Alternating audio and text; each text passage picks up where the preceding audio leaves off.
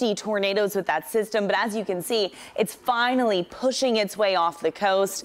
As for us, well, we've got gorgeous weather here in Texas.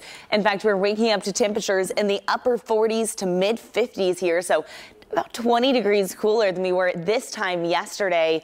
As for that afternoon forecast, well, picture perfect. Take a look. Temperatures mid 70s, plenty of sunshine. It is going to be a bit gusty, and because of this, a red flag warning is issued for the afternoon. So all outdoor burning will be discouraged. I do want to give an update on that pollen. It's not getting any better so far. Tree pollen still extreme, moderate for everything else. Owen.